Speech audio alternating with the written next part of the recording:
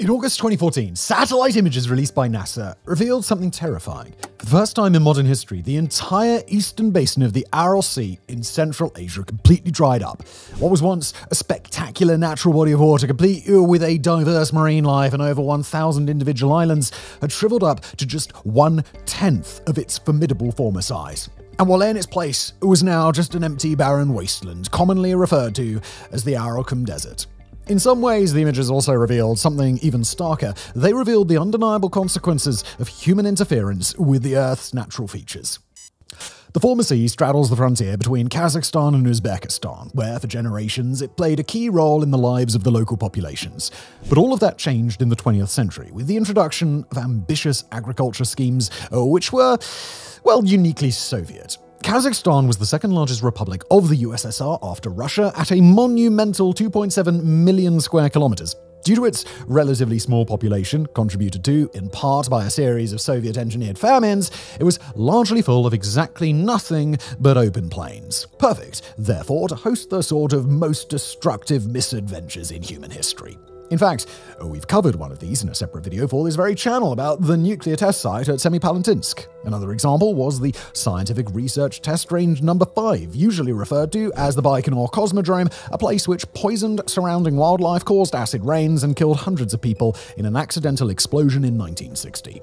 Yet what became of the Aral Sea was somehow even more dramatic, at least in its toll on the general landscape. You see, aside from nuclear tests and ballistic missile launches, Kazakhstan became the site of a crop-growing experiment intended to help feed the vast Soviet population. The only problem was that any crop yield required abundant provision of water, something not easy to come by in the dry, arid expanses of the Central Asian steppe.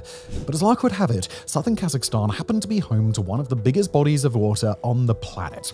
The Aral Sea was the world's fourth largest lake, at around 68,000 square kilometers. It was fed by two major rivers, the Amu Darya and the Syr Darya, which flowed into the region from further south. So, problem solved. Unfortunately, once Soviet plans went into effect, all of what had made the sea so great started to quickly go away. Under Joseph Stalin, plans were drawn up for what became known as the Great Plan for the Transformation of Nature. The plan stemmed from the fact that the USSR's agricultural prospects had been massively disrupted by the conflicts of the early part of its history. Starting with the Russian Civil War, massive infrastructural damage had left the Western USSR economically depleted, and a surge in agricultural activity was needed. The Central Asian steppe had the space within which this could be accomplished, but there was a problem: the weather. The steppe experiences strong winds, which make crop cultivation difficult. This type of wind is known as Sokovi and has a desertifying effect, causing water to rapidly dry up. High temperatures in the summer exacerbate this problem by robbing soil of moisture even further and making irrigation of major agricultural projects practically impossible. The combined phenomenon is particularly acute in South Kazakhstan, where the Aral Sea is located. So to account for this, a reconfiguration of the available water sourcing in the region was necessary. So beginning in the 1940s, the rivers feeding the Aral Sea were diverted to be used to grow wheat crops. Similar initiatives were carried out in the European portion of the USSR, which collectively allowed the plan for the transformation of nature to enter effect. This was not before causing yet another famine, which severely struck the Moldovan, Ukrainian, and Belarusian SSRs, as well as Russia itself, and resulted in the loss of at least 1 million lives. But it did allow the acute need for food crops to be met, and some of the wheat fields in Kazakhstan and Uzbekistan were transformed to yield cotton, something which gathered pace as the most acute need for food began to subside.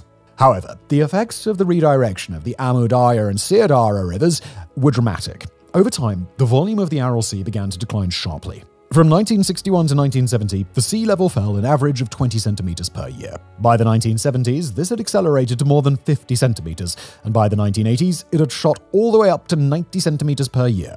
As mentioned before, the Aral Sea is located in both Kazakhstan and Uzbekistan, and in some ways, the consequences for Uzbekistan were relatively mitigated. Sure, the sea dried up, but a lucrative cotton industry emerged, which helps to sustain the country's economy to this day. Radio Free Europe estimated that some 2 million Uzbeks from a population of roughly 35 million are today involved in the cotton harvest, and probably because of this, Uzbekistan has never really treated the decline of the sea with much urgency or pursued extensive initiatives to revive it.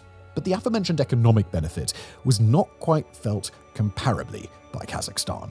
Its cotton production is a little over 1/10 of its neighbors. In effect, Kazakhstan saw half of the sea vanish in exchange for very little. Within decades, the Aral Sea had surged to just a fraction of its former self, becoming a little more than a salty puddle. The landscape was transformed into a haunting sight, dotted with ghostly shipwrecks on dry, cracked earth. The once thriving fishing industry was kaput, and the dusty remnants of the seabed began to kick up toxic salts and pesticides. This in turn started to create health problems for locals and an environmental headache for the planet. Was all of this foreseeable? Yeah. In fact, the Soviet planners knew that it was bound to happen. For one thing, the drying up of the Aral Sea had been documented at least once before. An account by a geographer from the year 1417 had described such a phenomenon after the Amu Darya and Sir Darya rivers were redirected for other purposes by local rulers. Moreover, as the plan got underway, Soviet scientists had described the drying up of the Aral Sea as inevitable in both 1964 and 1968. By the time communism fell, the major port city of Aralsk was no longer a port city and instead found itself in a desert located more than 100 kilometers away from what remained of the sea. The city became a sort of geographical oddity, with a bemusing assortment of grounded vessels and the rusting shell of what was once a harbour, now punctuated by poverty and the fading mosaics and monuments glorifying the socialist era. An ironic sight, perhaps, if it wasn't quite so tragic. So by the 1990s, the Aral Sea had shriveled up almost completely, being now little more than a forgettable lake. Two lakes, in fact, since the receding pattern caused the remaining bodies to be split into the North Aral Sea in Kazakhstan and the South Aral Sea in Uzbekistan. The separation occurred around 1987 and remains in place today. But what was just as striking was the environmental impact. The high levels of salinity in the remaining water resulted in the effective destruction of all prospects of fishing in what remained of the sea as various species of fish withered and died. Moreover, as mentioned before, the retreating waters left in place a toxic pile of sand known as the Aralkum Desert.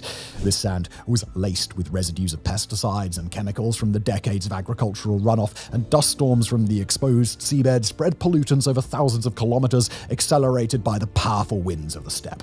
This, like in other parts of Kazakhstan, brought respiratory illnesses and other health problems upon the local populations. Those of you who've watched our Semipalatinsk video will recall that similar destructive health defects have been observed in areas of northeastern Kazakhstan located close to the polygon. Basically, the 70-ish years of Soviet occupation left two sizable chunks of the country hazardous to the populations who'd resided in them for centuries. And the peeling back of the water volume coughed up another Soviet-built curiosity located on what had previously been the island of Rozhredenia in the center of the Aral Sea. This island was home to a laboratory known as Aralsk 7, on which it turned out that the authorities had been testing bioweapons for later use in warfare. The top-secret facility had been established in 1948 and vacated in 1992, and it tested a variety of destructive agents, including anthrax, smallpox, and tularemia. It was revealed that an accident in 1971 had led to the release of the variola virus, which resulted in the deaths of 3 people. The BBC reported that the facility also killed an untold number of fish and was likely responsible for the sudden death of some 50,000 Saiga antelope in the 1980s. When combined with the Polygon and Baikonur, Aralsk 7 marked the hat-trick of former Soviet facilities in Kazakhstan capable of delivering a dose of death to local residents. But the impact of the sea's decline would affect the populations in other ways too. The collapse of the fishing industry centered on the sea led to widespread unemployment and the decline of the local economy. Southern Kazakhstan remains the poorest part of the country to this day. In fact, the region within which the Aral Sea is located, Kayserlorda, has a GDP per capita around 1/3 of the capital Astana and less than 1/6 of that of the wealthiest region, the oil-rich province of Atirau on the Caspian Sea. As had been the case in northern Kazakhstan during the famine of the early 1920s and 30s, entire communities collapsed as villages became landlocked far away from the receding shoreline, and the young departed to pursue greater economic opportunities elsewhere. Despite this morose reality, some good news did appear. In the 2000s, a partial revival of the sea occurred following the construction of the Kokoral Dam in 2005, funded by the World Bank. The 12-kilometer-long dike cut the meager flow of water from the North Aral Sea to the south, potentially sealing the fate of the latter, but intending to protect what remained of the former. And it worked. The project helped stabilize the North Aral Sea, raising water levels and helping to bring down the high levels of salinity in the water. This allowed for the return of some species of fish to the sea, which were reintroduced later on in the 2000s. Within 10 years of the dike's construction, the annual catch jumped from around 1,360 tons to over 7,000 tons of freshwater fish. For the first time in generations, locals were able to make a living from fishing in the sea. The shoreline also made a comeback and crept back to within 20 kilometers of the city of Aral Sea once more. But it's not all good news. While the Aral Dam proved a success, further development was needed to bulwark the regeneration of the sea. It was proposed to raise the dike walls by 4 meters, which would allow an additional 15 billion cubic meters of water to accumulate in the North Aral Sea and extend its area by a further 50%. Plans to do this were put forward as the second phase of the World Bank project, but have since stalled, reportedly awaiting approval from the Kazakh government to move forward. In the meantime, there are signs that the water level of the sea may be falling and the salinity of the water is rising once more. In short, despite the positive signs, the revival of the North Aral Sea is very far from assured. Due to the above-average rate of evaporation in the steppes, the sea is reliant on consistent water flow from the Sirdaya River. But that water flow is weak, and it's in perpetual danger of declining further. The river has its source further south in Kyrgyzstan and flows through Tajikistan and Uzbekistan before reaching Kazakhstan's Kyzyloda region. With 4 countries reliant on it, should any one of those decide to repurpose its flow, the consequences for the sea would be swift and grave. And while there aren't currently any plans for any of those countries to do so, there is little to say that they couldn't. Relations between the neighboring states aren't always great, and agreements on water sourcing have become highly politicized and a thorny topic at international conferences in the past. And although the International Fund for Saving the Aral Sea, or IFSAS, was established in 1993, composed of Kazakhstan, Uzbekistan, Kyrgyzstan, Turkmenistan, and Tajikistan, it is Kazakhstan which remains its most proactive member in endeavoring to resolve the water recession of the sea. Meanwhile, the South Sea in Uzbekistan remains largely a wasteland, with no significant recovery efforts currently being pursued to revive it. There are fears it faces further perils still, as in late 2023, Uzbek President Shavkat Mirziyoyev expressed that a canal being built by the Taliban in Afghanistan would lead to a further decrease in the water volume flowing into the Amu Darya, by now the lifeblood of the South Aral Sea. And both Sir and Amu Darya rivers are under threat, with climate change threatening their water content further, something which could wreak untold havoc not only on the sea, but also on Central Asian farming more generally. Experts predict that water carried by the rivers could drop by around 15% in the coming decades. Currently, the Aral Sea Basin has become a draw for environmentalists and curiosity travelers, visiting both for the dramatic lessons and the beauty found in the desolation. It may not be quite the paradise it once was, but its story stands as a powerful lesson on the impact of human intervention on the planet. Thank you for watching.